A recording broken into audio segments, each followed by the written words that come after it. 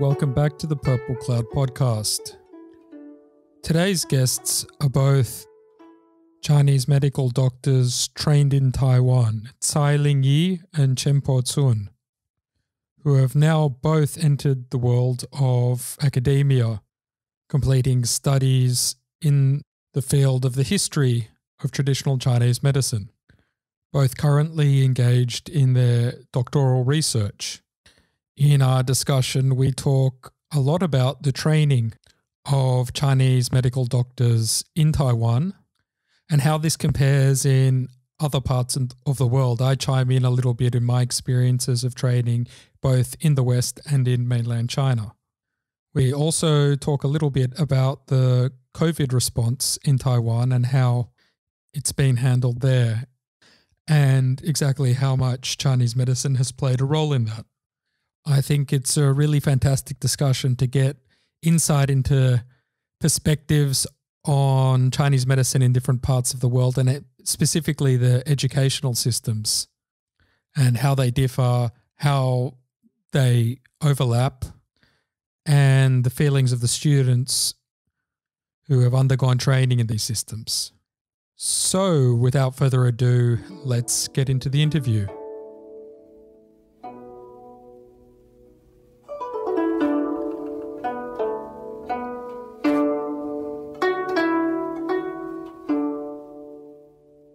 Okay, so I'd like to welcome Tsai Lingyi and Chen Potsun to the podcast today, who are both trained Chinese medical doctors from Taiwan. Is that correct? Yes. Yes. And Potsun is now in Manchester and Lingyi is still in Taiwan. Have I got that right? Yeah. Yes. Yeah. Awesome. Well, I've invited them on the podcast today to talk a little bit about the situation of training of doctors in Taiwan. I did my training in mainland China, so I'm very interested to hear the differences and any similarities that have gone on. But first, maybe you could introduce yourselves and talk a little bit about how you got into the field, how you both started to study Chinese medicine, and what your experiences were. Should I start first, or yeah, go for it. Go for it. Lady first. Okay. What a gentleman. I graduated in 2014, and now I am a registered Chinese medical doctor in Taiwan. So I think I already work as a Chinese medical doctor for a while, and I first graduated from pharmacy school, so I was a pharmacist when I graduated from 4-year university, and then I entered the post-baccalaureate study for the Chinese medicine. So I will talk about this education system later. So the 4-year in pharmacy is like my first major, or say my university. And then I studied the Chinese medicine for 5 years. And so that's how I get into the Chinese medicine. And actually, I'm pretty interested in the Chinese medicine field when I was in university. But actually, in my pharmacy profession, we don't learn too much about the Chinese medicine. I just personally get interested for the I can say magic in my imagination for the Chinese medicine. So I would like to try to enter a different profession and to be a Chinese medical doctor and as my profession. And also I'm really interested in the Chinese medical classics. So I studied the history after my graduation from Chinese medical school, and for like 4 years I finished my master thesis and studied the Han medicine, the Chinese medicine in Taiwan in the early Japanese colonial era. And so that's pretty much how a simple introduction for myself now. We'll let Potsun give an introduction, but I'm also interested in your dissertation. It sounds quite fascinating. We can touch on that later. Okay. Yeah, and hello everyone. My name is Po-Hsun Chen, and I'm the another way of the traditional Chinese medicine education. I'm graduate from the double major degree of the Chinese medicine and also the Western medicine or biomedicine medicine. So I have 2 licenses, and this is one of the particularly method to get the Chinese medicine license in Taiwan. And then I got my master degree in the STS, the Social Study of Science and Technology in Yangming University. And then I'm now studying the history of medicine in the University of Manchester. And let me introduce about what the double major traditional medicine and biomedicine in the education in Taiwan. In my university, in my college, we have to spend 8 years in the university. So we learned the Chinese medicine when we were the first year and second year in the university. So we studied for example, Huangdi Neijing and the Materna Medica and the prescription decoctions, and also the Wenbin Tiaobian, etc. And in the 3rd year and 4th year, we are, I think it's totally for the Western medicine. We have to learn the autonomy, and especially to practice ourselves in the lab, in the anatomy lab. And then the pathology and the epidemiology also in our our lectures. And then for the 5th year and 6th year, we were the clerk. We were the clerk in the biomedicine courses, especially in medical center for the training of clerkship in biomedicine. And the 7th year is the internship of biomedicine. And the last year in my university, back to the Chinese medicine department in the medical center. So I think this is the longest education in Taiwan for eight years. Yeah.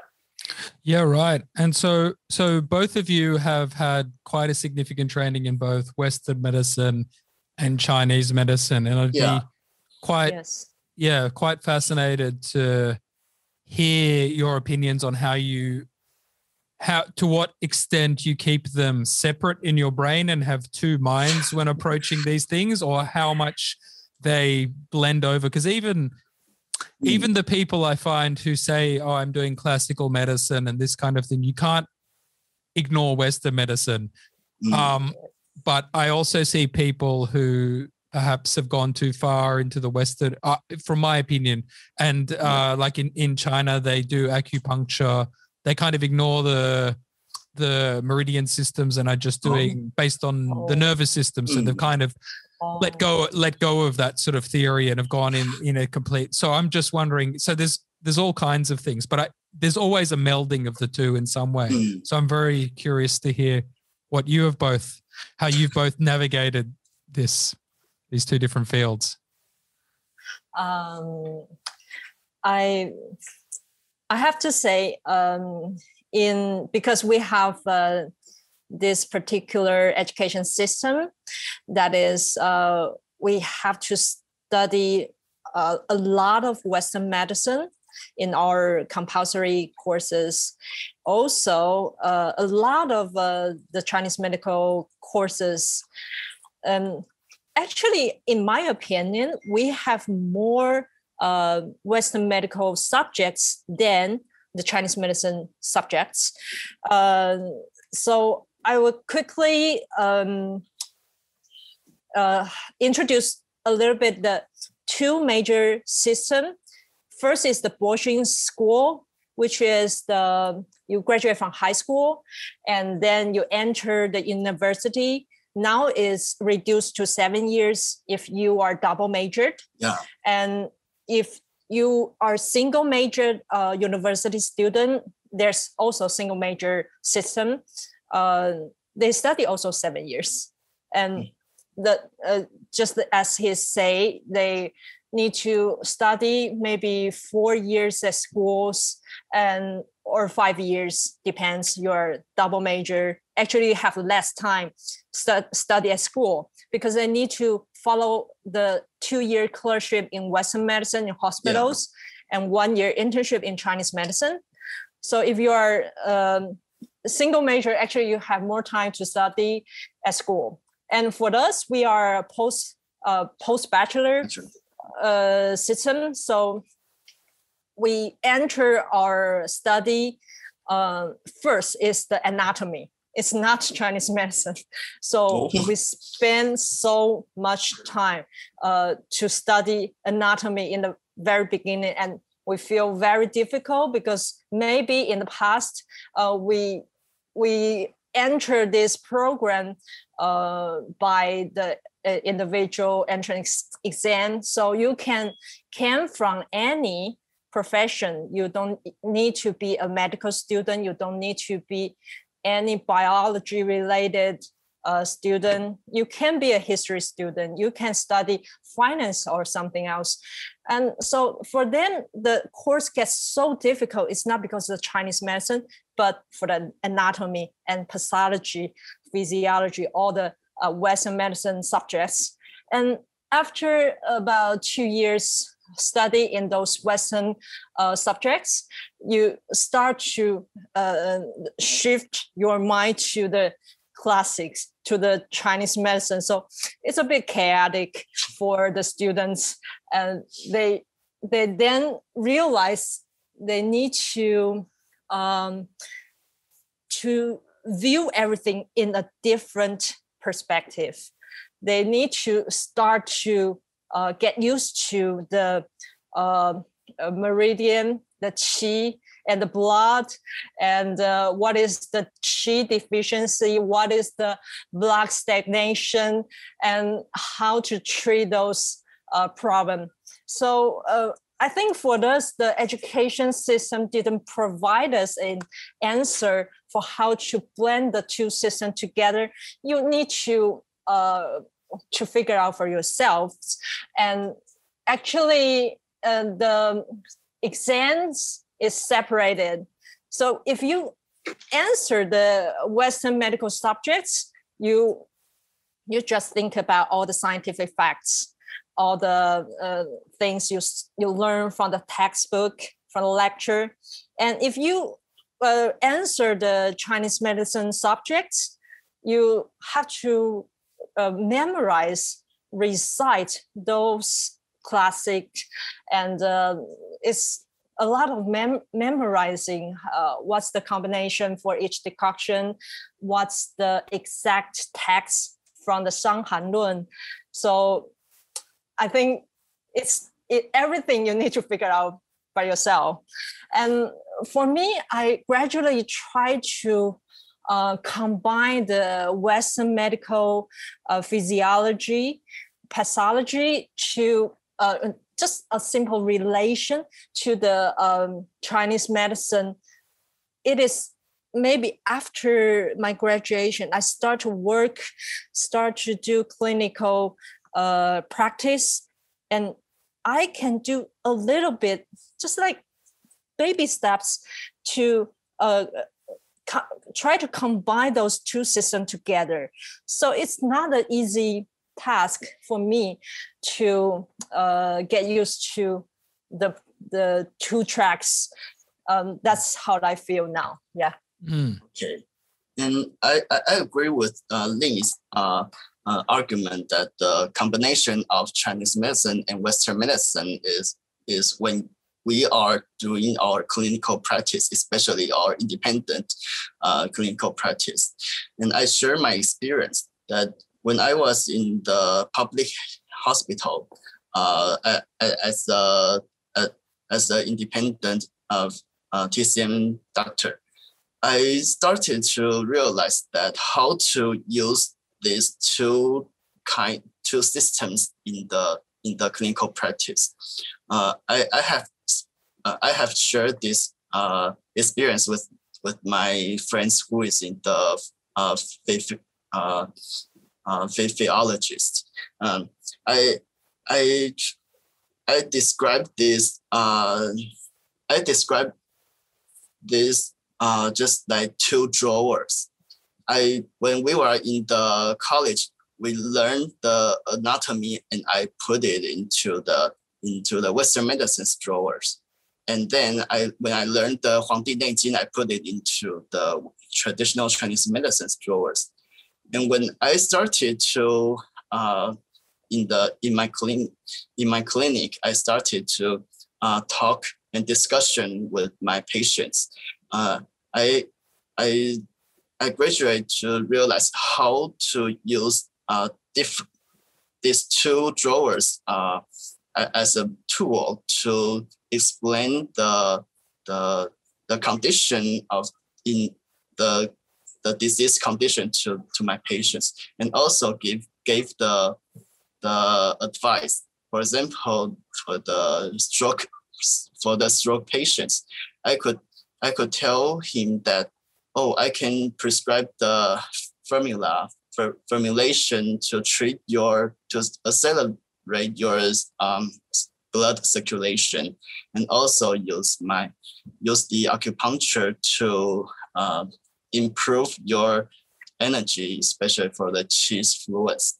And after that, I recommended you to the rehabilitation department, and they could teach you or provide you the more long-term, because in the Chinese medicine treatment, we cannot stay all my day with my patients. But in the rehabilitation department, they could teach some exercise when they are in their home, or teach their families to do the simple extraction to the patient. So in my opinion, I think this two system is not the conflict, that it's the combination and the work together in my clinical practice. It's really great to hear, because I think most people who have studied had done some degree of Western medicine. I don't think even in China, we did do anatomy, and we did have some cutting up corpses and stuff, but I think nothing to the degree you guys seem to have done it. My degree was only 5 years, not 7. But I think even in Australia and in America, they're still 40%, 50% Western medicine, most courses, for legal reasons.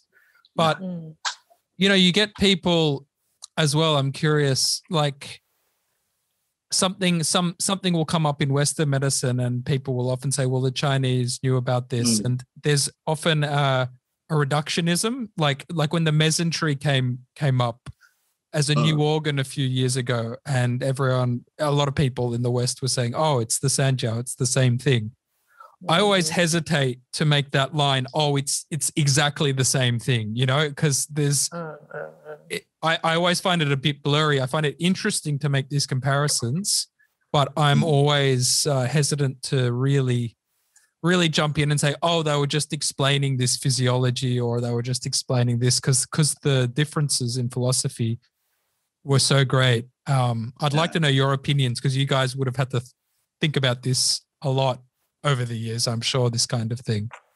Yeah, I will tell my patients that in the Chinese medicine's point of view, your disease, your condition is blah, blah, blah.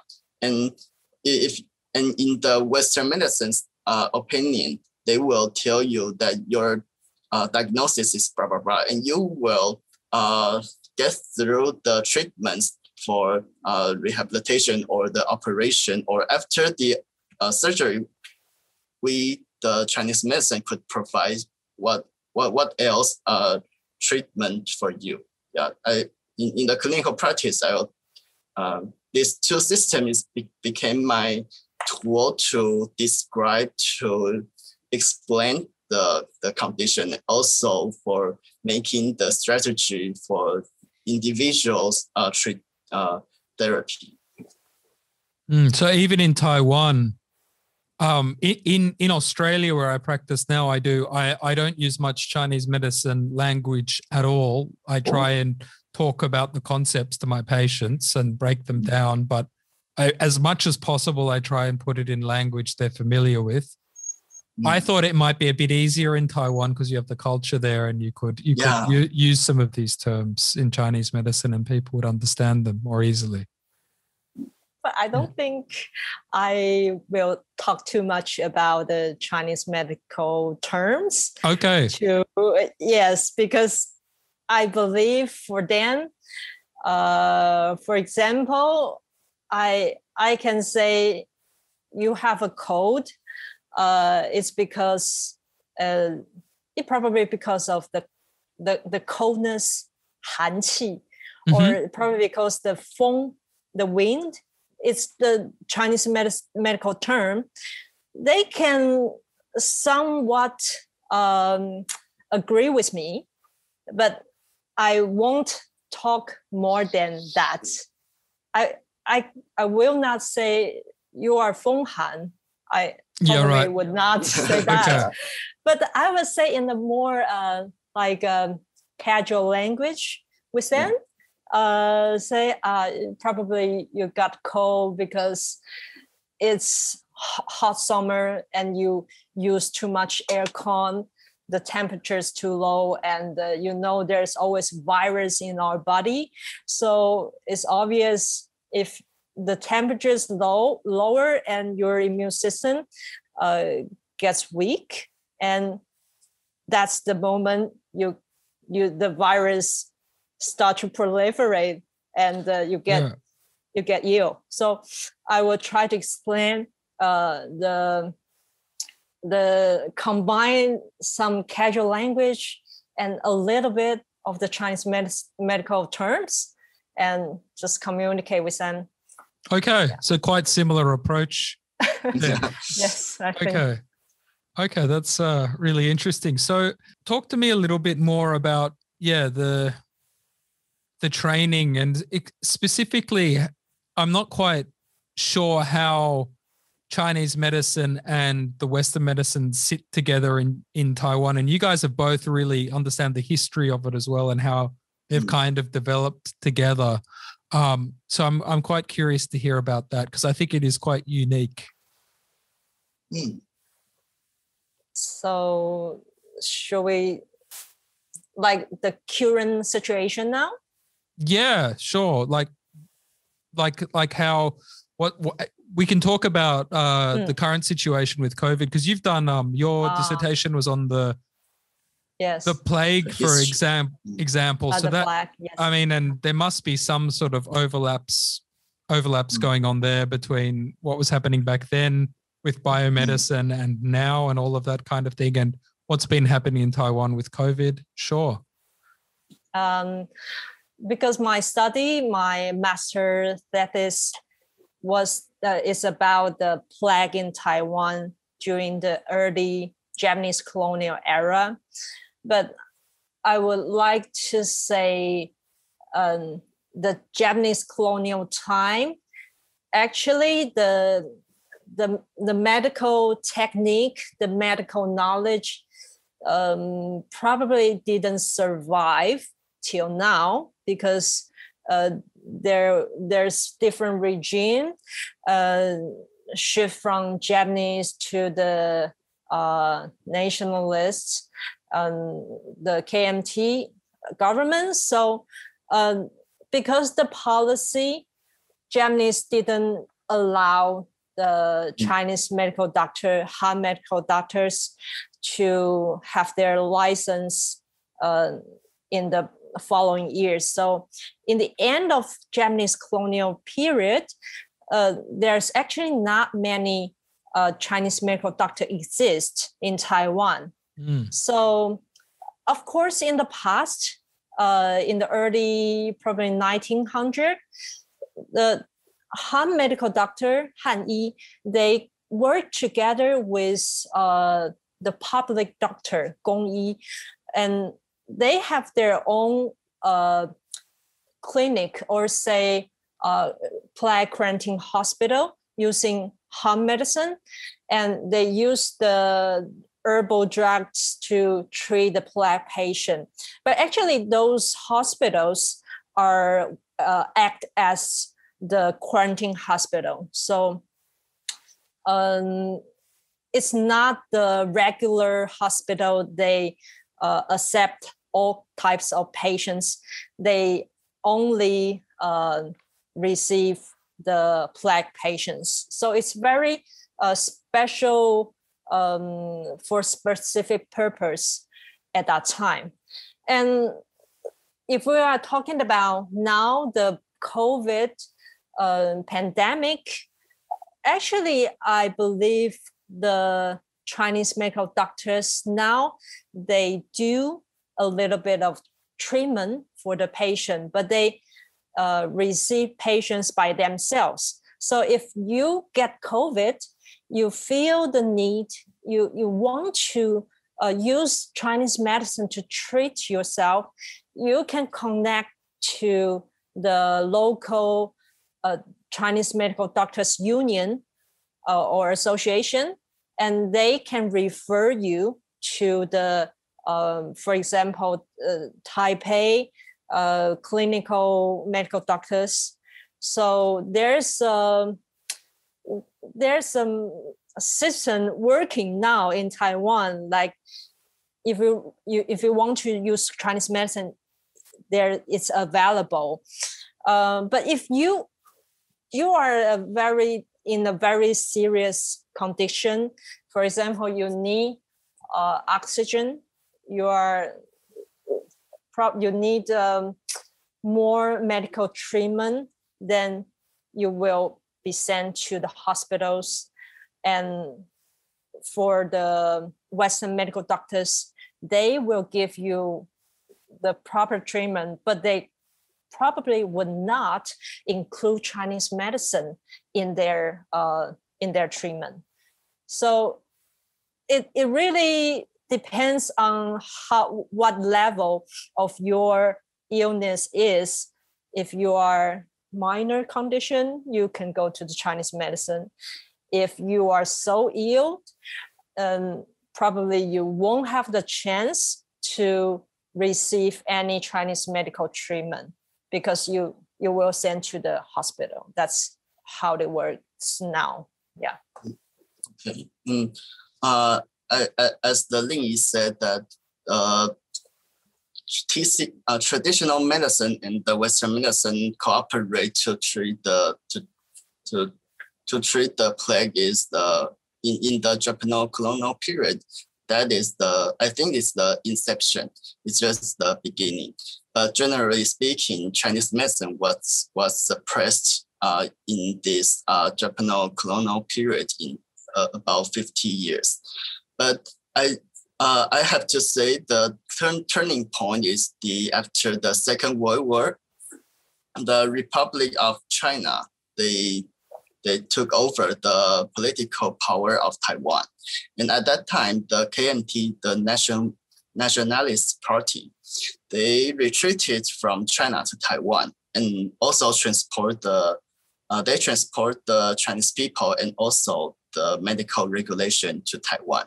So if we as we know, the abolishment of national medicine in the early 20th century in China, that conflict, that phenomena also transmitted or also transport to Taiwan after the Second World War. So at that time, in Taiwan, the Western medicine is more, although the Western medicine is more higher emphasis in the medical systems, but during the anti-communism phenomena at that time, the KMT they promoted a movement called the Chinese Culture Renaissance movement. They argued that we have to revive or rejuvenate the Chinese culture, the Chinese history, and also the Chinese medicine is in that project. Yeah, so in that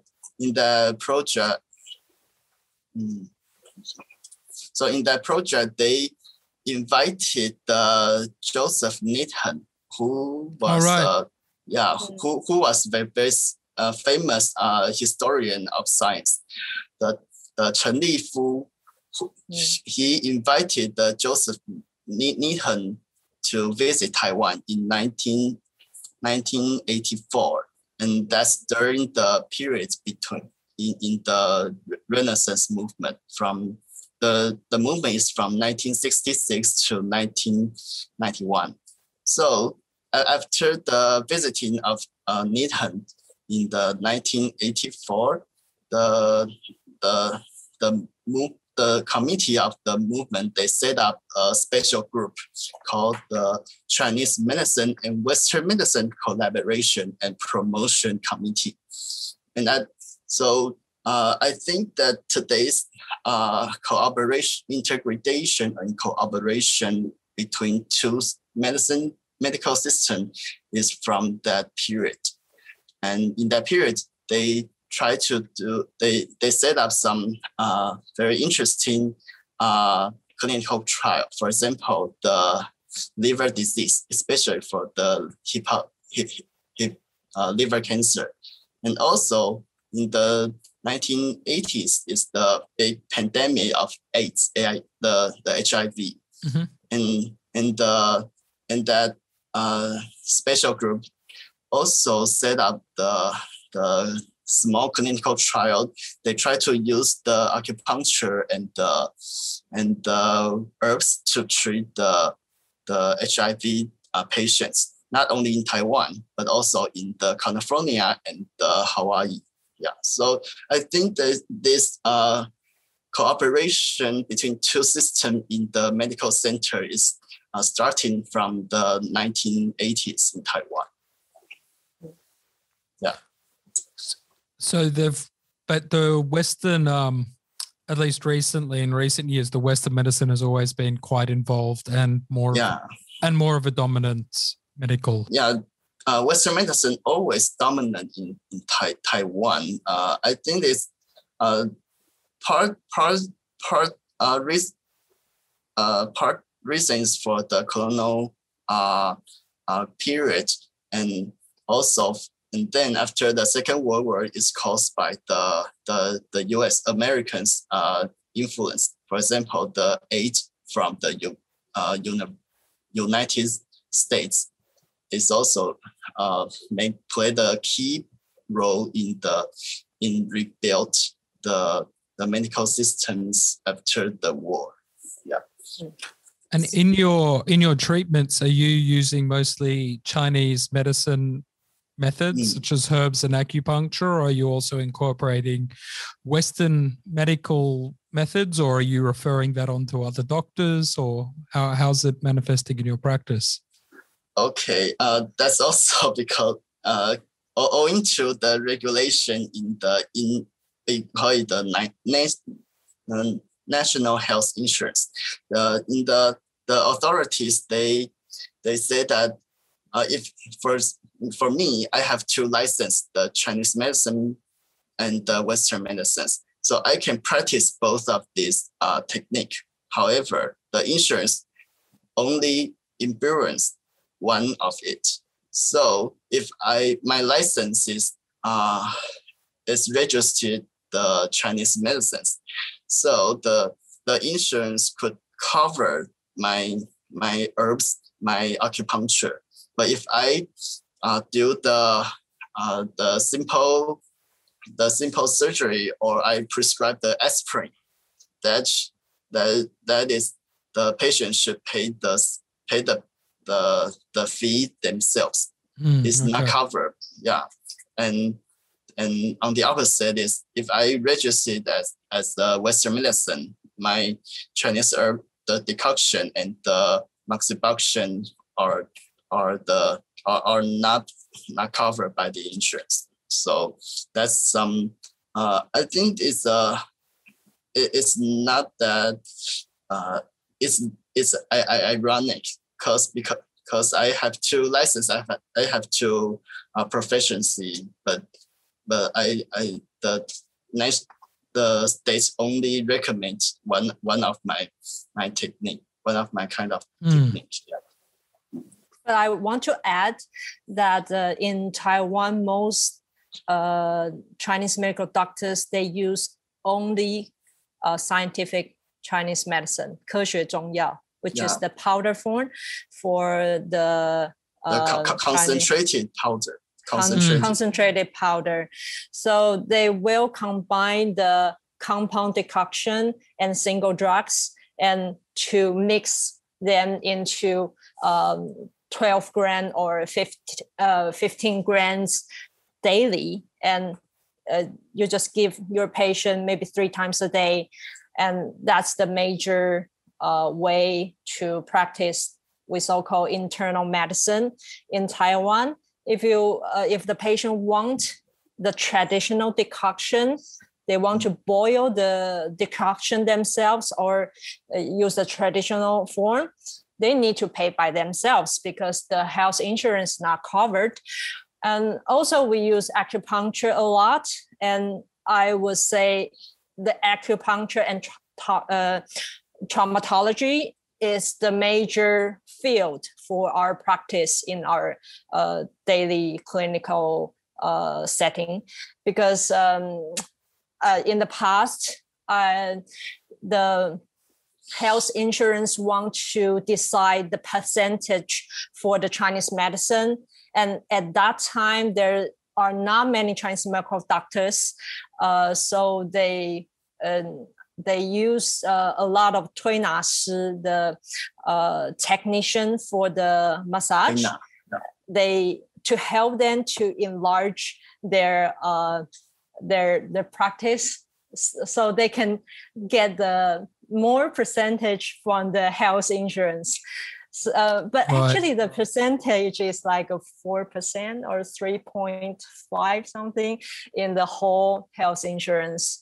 So most people go to the Chinese medicine, they want to relieve their muscles because they have soreness in some places, shoulder, back pain, they sprain their ankle. So we in our daily life, we are treating those problem by needles, or you can use some chiropractic manipulation. And some of our the post bachelor Chinese medical doctors, they know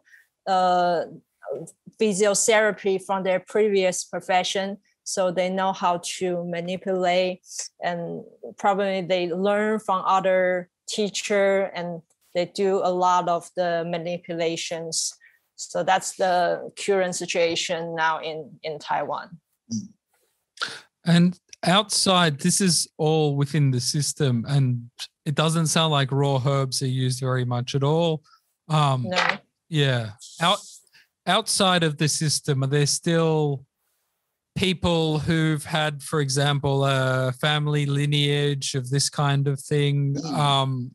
Is this, and they do things maybe in a more folk medicine type style or this kind of thing? How prevalent is this still in Taiwan? Yeah. You want to talk about the special exam? Oh.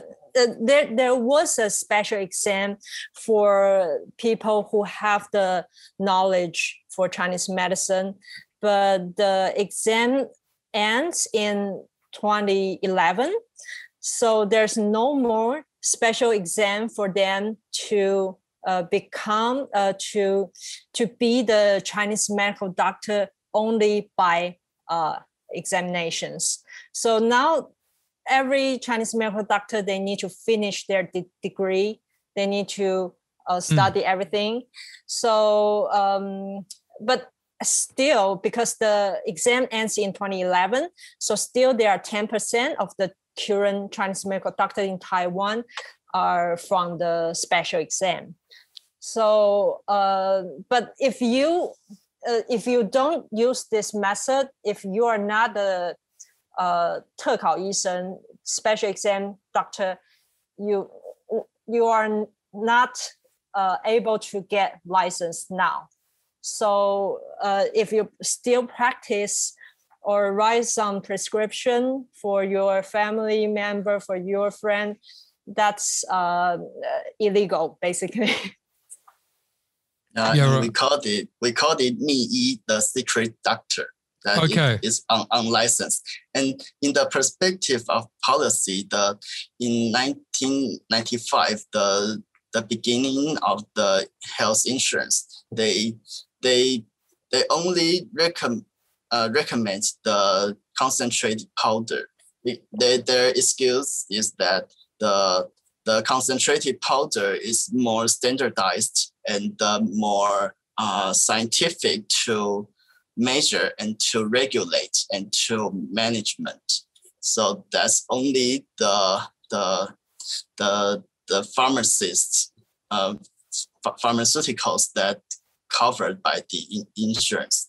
So as you mentioned, the crude drug, the herbs, is not in the health insurance systems, but people can prescribe themselves in the folklore medicines.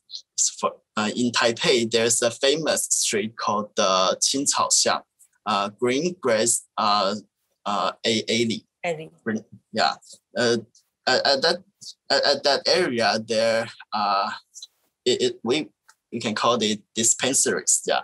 The boss of the dispensaries, they have the you said the family lineage knowledge about the grass and how their function are, but they just say that these are folklore medicines and this is for promote your health, not for treatment. However, in fact, people when they have some discomfort, they'll go there first to treat or to find some way to relieve their discomfort first. Then when they cannot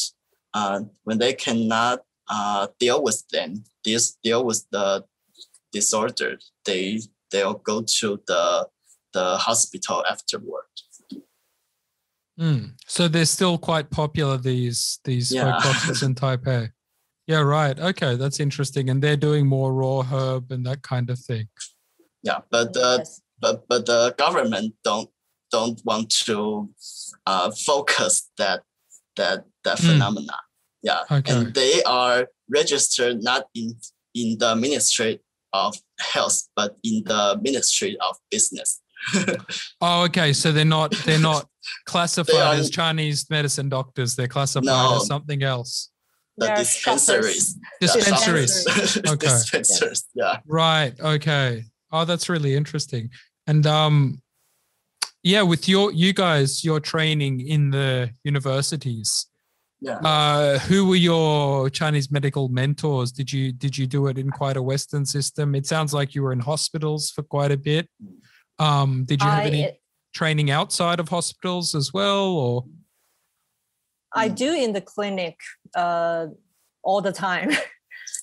So, but of course, my training, our formal training as a medical student, Chinese medical students, is in hospital. And the internship period, we spend our time in the hospital. But the hospital themselves actually is a department, a Chinese medicine department for the hospital. And the clinics actually just look like other clinic outside of the hospital. It's just the same. They are doing the same thing.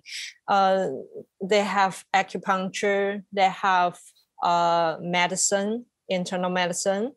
They do a little bit of the traumatology, 伤科. They do some manipulation for the patients.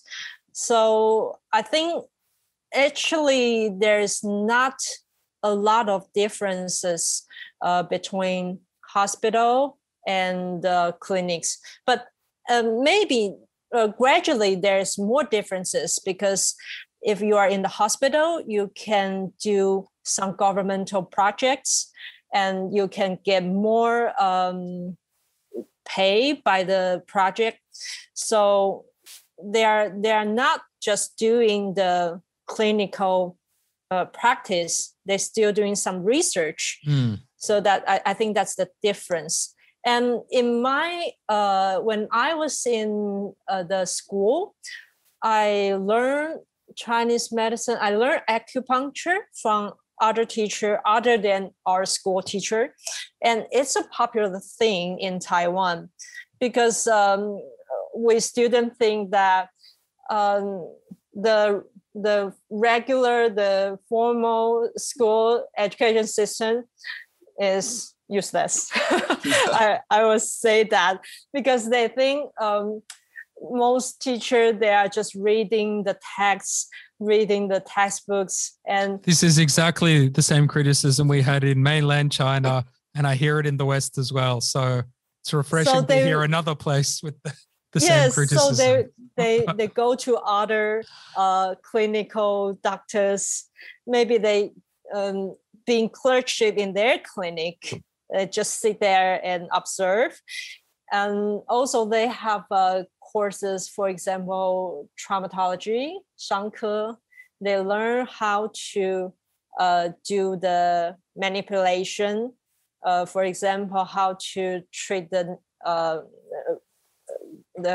backbone, how to how to deal with the limb problem. They need to learn from other teachers to get the knowledge, to get the techniques they want to learn. But because in the school, it is really hard for them to set the groups and actually teach them those techniques. And they really don't have any chance to do acupuncture. They only attend the lectures, listen to just watching the PowerPoint slides and see, this is the certain point, 和骨穴, and they don't really get the experience. Even they have clinical skill class, they only maybe just do 10 something acupuncture points, and that's all. So the clinical skill and for example, like pulse check, acupuncture, traumatology, manipulation, it's not enough in the school education. So people really want to learn. So they even have the clubs to get extra knowledge, like after the whole day course in the evening, start maybe from 7 p.m. They join the club session and for like 2 hours. So they actually learn something else. They say it's the actual Chinese medicine class starts in the evening. So some people just skip the morning classes and they join the extracurricular clubs to learn. They say real medicine, real Chinese medicine. You're right. That's what it is. In my experience is that I'm studying in the Chang'an University in the northern Taiwan. And when I was in my school time, the university, they had invited the famous medical Chinese TCM doctor from mainland China. For example, Deng Zhongjia in Chengdu, Medical University of Chengdu, and Zhang Jin, the Chinese medicine medical university in Heilongjiang, and they came to Taiwan and to teach or demonstrated that do the demonstration.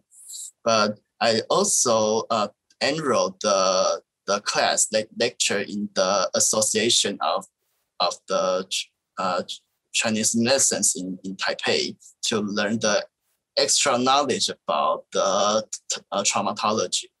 And for the Materna Medica, I connected to the wholesalers of the herbs in Tainan, where my hometown, and I paid about I think 4 summer vacations, so about 4 years. Every vacation I went there and to use my camera to make the records of every herbs. How's this texture? How the herbs like? Oh, yeah. Amazing! Yeah, nice. Yeah, I went to the dispensaries to learn the herbs, and also ask them or to inquire them how these herbs used in the folklore medicine, or how the people used it in the real life. So did you get like a difference between what they said and then what you were reading in your textbook in class? Did you notice some big differences? Many herbs are different. They have different vernacular names is different from the standard name, and sometimes because our not only for Chang'an University, not only for our mentor, our textbooks also imported from mainland China. So there's some difference between the description of the herbs between mainland China and Taiwan and the folklore medicines. So I think I'm very grateful that the boss, the businessman, they told me that 4 years the knowledge aside from the university and aside from the textbooks. Yeah, I think it's very important to get that hands-on education, part of your education, as opposed to it all being intellectual and all of that. You mentioned, so doctors were coming from mainland China to teach you. So there's a bit of communication in the field between Taiwan and the mainland. I'm curious to what extent that kind of happens. How it happens, or how much it happens, or because it's quite interesting. Yeah, it also based on the political phenomena. Sure. For me, in my experience, the tutors from mainland China, they started from the 1990s to the 20 and 10s. Yeah, at that period the phenomena is more friendly. Yeah, and the Chang'an University, their chairman of the committee, Wang Yongqin, who was the very successful businessman, and he had his businesses between the Taiwan, mainland China, and the U.S. So he used his influence to invite many mainland China's doctors to Taiwan, and so we used 3 months for the condensed for the intense course to learn from the Mainland China's tutors, because they use the name that they are come to Taiwan for travel for 3 months. So our course is more different from the Lingyi's course. Mm. I think also there's some lecturers invited by local Chinese medicine associations, because each county, for example, like Taipei City or New Taipei City, they have their own Chinese medicine association, and all the registered Chinese medical doctors in their city, they need to join this association. It's compulsory. And so if you graduated, you basically you will be enrolled in one association, and you will be able to receive a lot of information from the association. For example, continuous education, they will plan the schedule for the courses, and you can register, you can apply for the courses after your graduation. And I think, for example, I'm now in Taipei association, so they invite lecturers from, in the past they invite a lot from Mainland China, but now because the political status is different, so there's less and less lecturer available to come to Taiwan. And so basically they invite those teachers through their personal relationship, because just as I mentioned, there are many 特考医师, special exam doctors. They, although they pass our national special exam, they probably have a degree from China. For example, Guangzhou Chinese medicine school or Nanjing, it just depends. So they have their personal relationship, connect with the Mainland China, so they can invite their former teacher or their friend to Taiwan and ask them to give maybe 1 week course or just single lecture, and provide these courses for the registered Chinese medical doctors.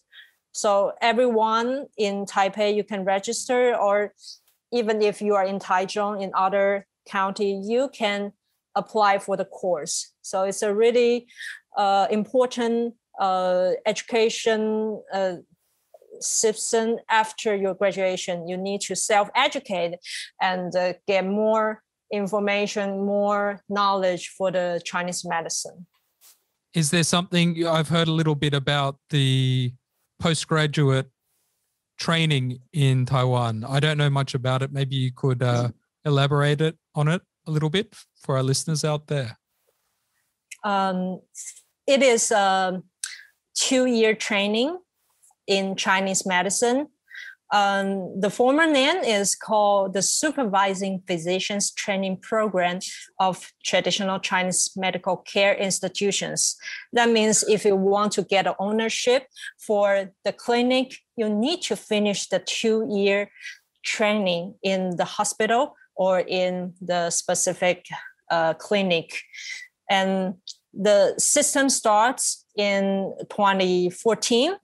So in the past, if you have 2 years of working experience, you register for 2 years, you automatically obtain the clinic ownership certificate. But now it is not the case. You need to finish 2-year training after your graduation, after you become a Chinese medical doctor. So there are, of course, a lot of problems with this system, because there's never enough spots for the training program, and most graduates They want to join because of the certificate, but not for the training content itself, because they think it's basically repetitive courses similar to the internship.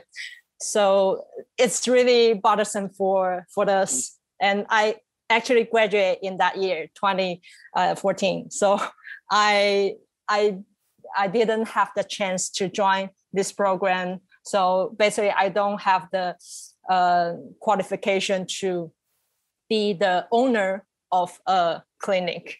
Yeah. Oh, right. Yeah. Okay. Yeah. And I'm more fortunate to enter that project, but I think that project is not for the how you to business how to manage your clinic. It's more like to cultivate you as a specialist doctor, the pre-specialist doctor, and also for the academic research. For example, we have to read and also presentation for the SCI papers to tell what's the updated scientific research in traditional Chinese medicine. And we also have to, like Ling-yi said, we have to repeat our homework to in our internship. We have to write the case report, write the case report in the form, but that form is similar to the Western medicines. But we just add we call it 病因病机, the cause of the pathology and cause of the mechanism of disease. But expect that is just like the Western medicines medical recorded form. And also we have to we have some we call it OSCE, the objective standard objective standard evaluation for that, and that is also transport from the Western medicines. Yeah. So is there much criticism, like vocal criticism of this system in the field at the moment? Because you guys neither of you seem too happy about it. Yeah, a lot. Because it I think it just used the candy coated with that on that project, and they try to transform the member in that project into the member in the medical center, not for the basic clinical practitioner. Yeah. So it's very ironic. Yeah. Ironic policy. We will say it's useless for doctors if you want to be a clinical doctor and work in the clinic is especially useless, because the most training program exist in the hospitals, and they need to do all the reports, all the homework, and it's not very related to actual clinical practice. So for me, I established an association to create a formal communication channel with the Department of Chinese Medicine and Pharmacy in the Ministry of Health and Welfare in Taiwan. So I was like keep working with the government and kind of like want to communicate with them what's the problem, what we need. And of course, we are glad they have a platform for the applicants to match with the institute, the training program institute. In the past, there's nothing. You need to call for the hospital. Ourselves, yeah. Yes, you need to connect to the hospital or clinic to find out if they have a spot, if they have this program, and it's not efficient. And so now they have a new platform and they try to match the needs, but we will see how they work in later in this year, because this is maybe the first year they use this platform formally. So we are still working with that. I think one of the reasons for this problem is that the policymaker, they are more focused on the medical center. They try to articulate the traditional medicines in the regime of Western medicines. So they thought that we have the same form of the training program and the common specialists. For example, in this year, nowadays they try to build up further policies called the specialists in traditional Chinese medicine. They separated in the internal medicines, the gynecology and the pediatric, and traumatology specialists. So and acupuncturists. So they separate everything. So they won't separate initially in Taiwan, because in mainland China, mainland China, they're mostly separate in most hospitals at the moment. So in Taiwan they weren't, but now they're moving in that direction. It's not in that direction. Okay. Yeah, right. And well, good luck with it all. I think it's a positive thing that you've established this association for communication. How's it going so far, do you feel? We are able to join the panel discussion, some small group meetings, but actually we are kind of like observers. We don't really have any right to decide anything. We can speak, but they are not really incorporate our ideas. But we still tried our best to connect to, for example, legislators, and ask them to help us. They can give some pressure to the government and ask them to kind of like more focused to our ideas, our advice. But that's all. That we are able to join the meeting is already a privilege, they think. So the things still moving toward the direction they want. So they want to build out the whole system of specialists in Taiwan. Yeah, right. And it sounds like the people making these decisions aren't practicing clinicians. Is that right? They're not really practicing in clinics so much. They're quite removed from the day-to-day, or do they have this kind of experience?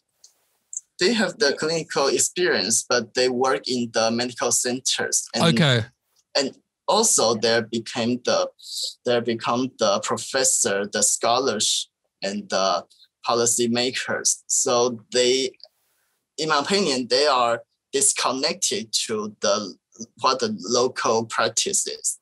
And their thinking is about the medical center. They have to incorporate the medical center and get their prestigious,